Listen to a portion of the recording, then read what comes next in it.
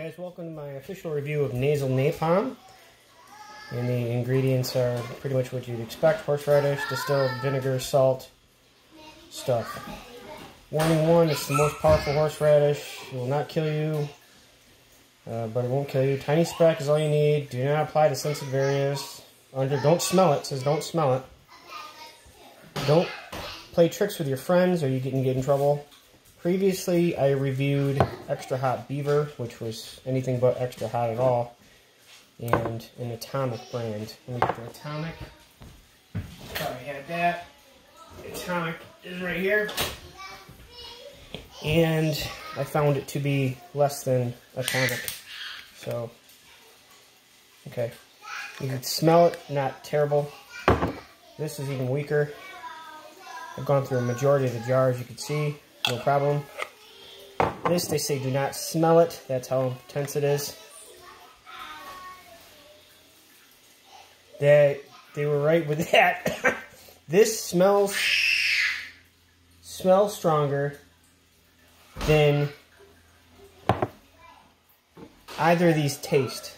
That feeling I got from just smelling it is worse than taking nearly a tablespoon of both of these, and I did a tablespoon of both. So this one I'm going to go a little light because I've watched videos and seen enough people having issues.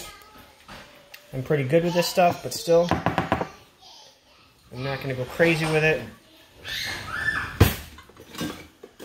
Okay, so we're going to use a real spoon. We're going to obviously not fill that up, but I'm also not going to do the suggested tiny speck. That's bullshit. So we're going to do that and see what happens.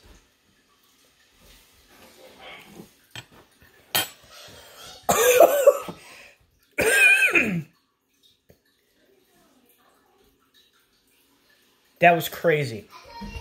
That's like the most intense horseradish. Immediate, straight through the nose, breathing fire, out through the top of the head. My face is sweating, but it's all gone. I'm fine now. That's the beauty of horseradish. So I'm going to do it a little bit more this time, just because that's a crazy feeling. A little bit more. That's more than most people do in their fucking videos. Wow. That is the hottest horseradish sauce I've ever had by far. And it was worth the wait. I got it in the mail yesterday. Didn't want to try it because I think you should cool it first. And it came in the refrigerated, but still wanted to cool it. Holy shit.